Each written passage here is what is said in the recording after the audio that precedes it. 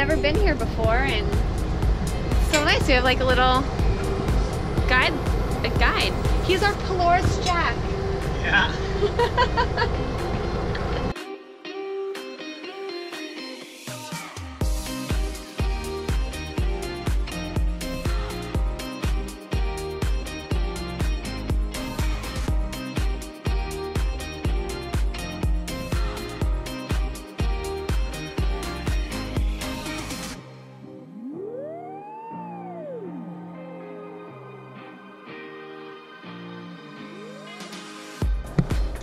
There's some more teamwork right there. Was there a cover for this?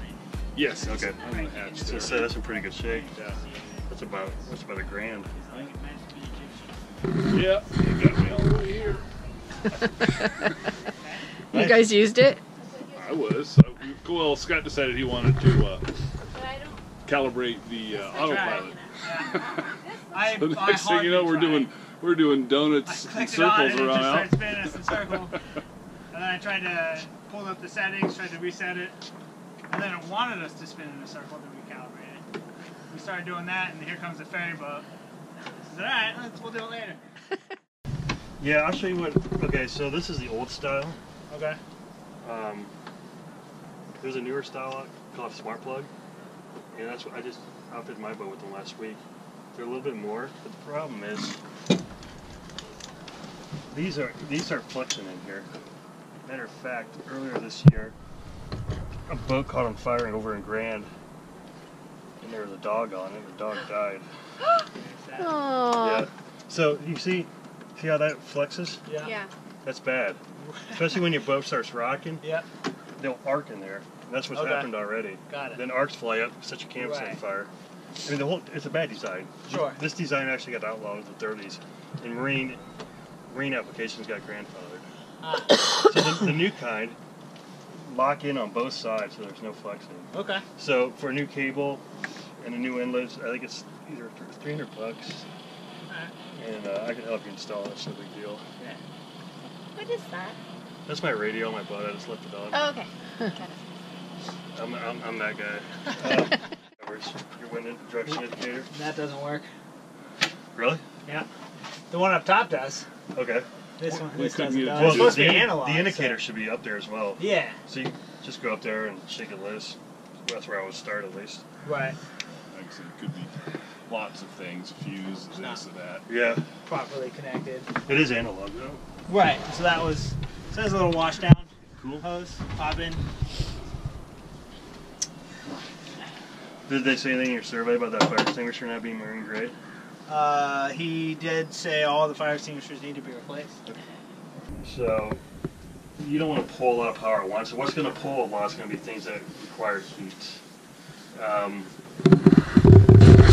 unfortunately you don't have an AC amp meter, and most sailboats don't, but like if you're running your hairdryer, that's going to pull about 15 amps. So that's half of what you should, right? You have 30 amps. Yeah. So if you're running a hairdryer and a toaster, you just do a breaker. A space heater, that's a lot. You know, hot water heater. We do. That's about 15 amps. So you just got to learn the ins and outs. You got to learn to Yeah, it would be great to have run a meter for that. run half your stuff on one side of the boat, and half on the other side of the boat. Okay. So it's just stuff you're gonna have to learn. That's gonna be When you done by say the ear. other side of the boat, do you physically mean like out of different outlets, or are you talking about like Different off outlets. DCAC? Because you got two outlets here, or two breakers for outlets. So it's most likely port outlets and starboard outlets. Cool. You should look at see if you have GFI plugs. If you don't, you should put one in. Yep. Probably don't. I don't know. I mean, whoever had this boat before took. I mean, he took real good care of it. Yeah. Either. This is your 110 panel. So this is your shore power. Yep. This is everything on battery. Okay. Okay. So once we get it hooked up on battery or shore power, which we should do probably pretty quick, you know, and we'll test the next few days or tomorrow if you're gonna be on the boat. We'll check your batteries. Okay. And why that's important is, say you're gone for the boat for a week, Yeah. and your steacock busts open, your bilge starts filling with water, and your pump comes on. Oh yeah. If you got a shitty battery, your bilge pump's gonna drain it, then you know. And you'll stop pumping. Yeah. Looks like you got some switches here. You're gonna have to figure out. Yep, I saw those today. Going, I clicked them both, and I was like, oh, Switches with I didn't no hear anything. labels. Right. Yeah, you guys are gonna have to do a lot of progging. Yep. Poking, prodding, Yeah. labeling. So your bilges are clean. Good. They're dry as a bone. This one is, at least. Oh, cool. So here are your switches for your bilge pumps, and this is a heck of an upgrade. Because you see that red screen? Yeah. That'll tell you how many times they come on since you've resetted them. Okay. And they're also alarms. So that's cool. If your bilge pumps ever don't work, check those fuses right there. Okay. That's your holding tank for your shitter. Awesome. A nautical term? Yeah, it is. That pump right there is probably, it's either your water pump for the boat, or it's either This guy here? Yeah, or your washdown pump. Either way, it's a 12 volt water pump. Oh, that your battery right here. That's you gotta get a strap to strap that down if it's not already. Yeah. This thing? Yeah, the Coast Guard would have a heyday with that one. Yeah. So that's your generator battery. Or it might be the only battery on the boat, really. There's a bank of 4 batteries under that seat. Those are your house batteries, but Yep. I think that might be your starter battery for both the engine and generator. Very possible. Yeah, that generator has definitely seen better days, man. Yeah. Well, I accidentally had it clicked on, or I was trying to. This fuse pump here, this automatic electrical pump, fuel pump. Mm-hmm. Yep, clicks, but I don't know that anything else does. That means it's stuck open. Here's your blower, but this is for your blower. Yeah. What's in here? More fuses. Got cabin lights, running lights, bow lights. Nice box, Extra sun wire. gauge. It almost looks like it's for a speaker.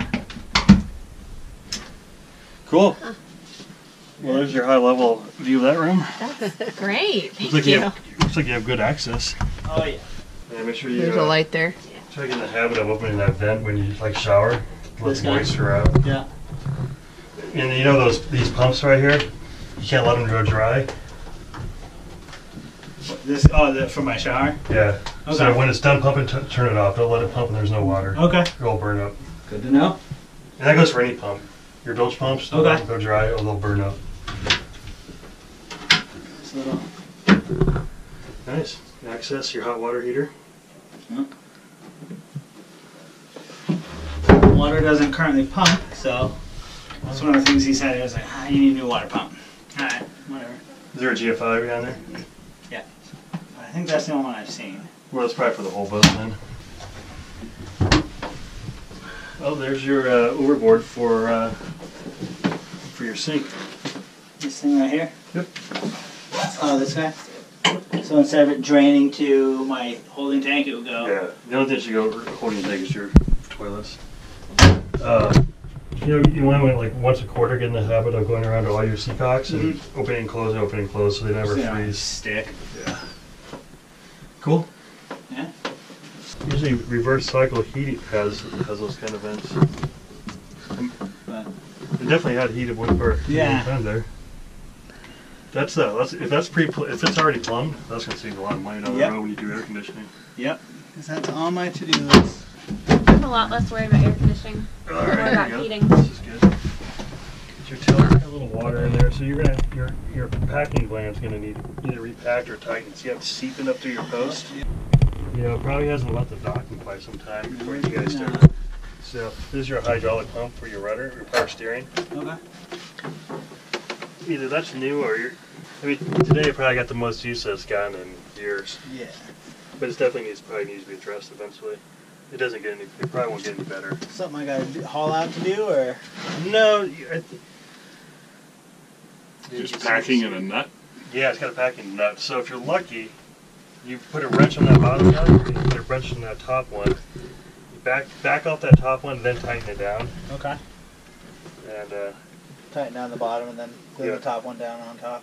and then clean it up real good. Then just take paper towel, put a paper towel there, and then you'll be able to visualize real quick. If it's starting to seep. Yep. This is your autopilot. Yeah. So, how's your bottom paint? Good. Good. 2.5 years old. Okay. Relatively new. Called it out last week. Looked great, and they said don't paint it yet. Cool. Yep. Everything looked good. Prop looked good. Put some new zincs on the shaft. Oh, nice. Yeah. Cool. Okay. Looks like they had like a screen to go over here so you can keep it open well. Yep. A lot of these, So. almost all of these little hatches have some type of And not these previous little Velcro. ones. Not the little ones back here. What about Big that? ones. You can see the light coming through there. Is that an issue? Will that get wet? Maybe. Yep. I mean, it's no big deal. I mean, There's nothing to do for that. These boats, you actually want that. I mean, for ventilation, like when you're underway, because the fumes and stuff. I mean, that's designed like that. They're $high hatches. That's the first that was the first thing he said when I called to say, "Hey, can I come look at the boat?" He's like, "Oh yeah, and you should see the port lights. They're amazing. Yeah. Gorgeous, like jewelry. You must have spent $10,000 on these things." These are $high. And I said, "All right." You adjust them here. Cool. So, what you want to look at? These hatches probably cost more than my boat. Good to know. Wow, they're spring loaded. Yep. I mean, the seals are in really good shape. I think there's one in the front that the seal is busted or broken or something. Yeah, it's well. This is man, that's nice. Just in time for rainy season. Yeah.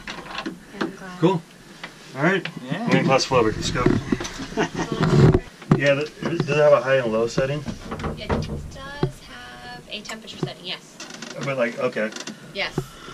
I can say. So most of them have a high and a low. Uh-huh. Low 750 and high 1500 Yeah. watts. Okay. And I'll put the back. just getting have running on a low, otherwise you're going to be drawing so many amps. Amps is what the name of the game when it comes to power and boats. Good thing we weren't boarded then. You gotta have noise producers. Yeah. So that's one of them. And it's just We are not going out sailing. So I can't just grab it and shake it. right. Just run Officer, out. I promise. I had it. I just, I can what's tell, the difference? I tell you firsthand, they have zero sense of humor. They really don't. Cool. Well, let's go get your shore power hooked up. Yeah. Get your battery charged. You think it's safe to hook it up? Yeah. I've seen a lot worse. It's been hooked up at the other place. I think we should too. Welcome to the neighborhood. Yeah. Thanks so much. Oh, yeah. Thank you. Thank you. Woohoo. It's great to hear. Yeah. Nice to meet Hey, you. thanks a lot. No problem, man. Take care. See you later. Have a good New Year's. Yeah. Right down. Thank you, Jamie. That's so helpful. Thank you. Thanks so much for watching, and if you're enjoying our videos, feel free to head on over to our Patreon page and become one of our first patrons. We would love your support. Thanks so much again, guys, and we'll see you soon. Bye!